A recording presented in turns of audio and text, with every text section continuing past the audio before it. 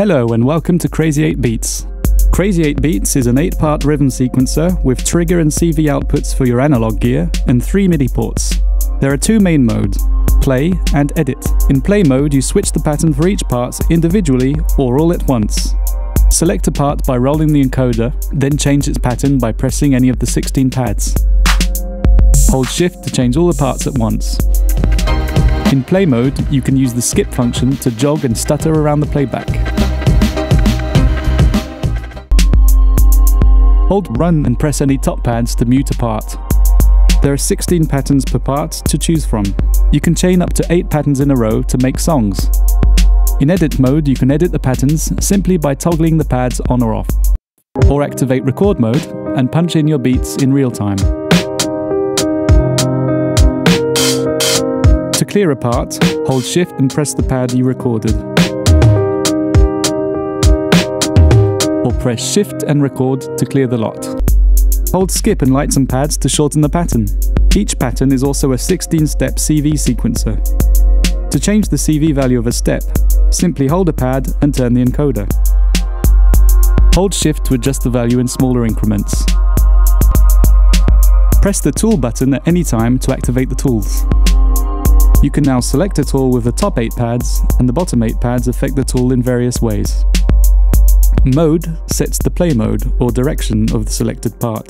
There are 4 modes to choose from: forwards, backwards, pendulum, and random. Crazy tool has 2 functions. Values 4 to 1 reduce the probability of a step being triggered. At value 5 the pattern is unchanged. Values 6 and above introduce auto remixing. As you increase the value, Crazy8 Beats will arbitrarily replace parts of the pattern with snippets of others. The drill effect rapidly repeats a voice. Hold drill and use the bottom pads to define the pattern. Then trigger the drills with the bottom 8 pads. Use the encoder to change the speed. You can add 8 levels of swing to each voice separately, or all at once by holding shift.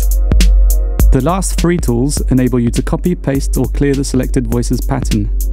You can also copy, paste or clear all voices at once by holding shift and pressing the copy, paste, clear buttons.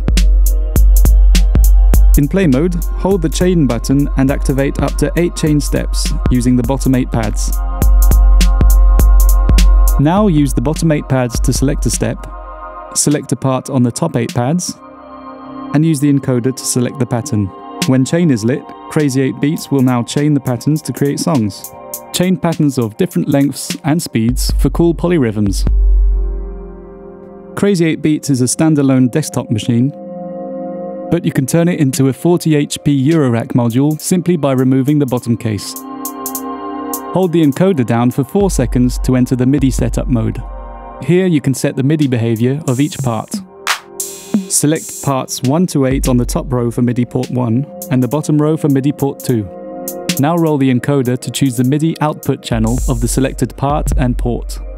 Each part and port is now ready to learn a MIDI note from your MIDI master keyboard or other MIDI device. For each part and port, light the Run LED if you want the CV sequencer to send MIDI control changes. Light the Record LED if you want it to send velocity. Thanks for watching.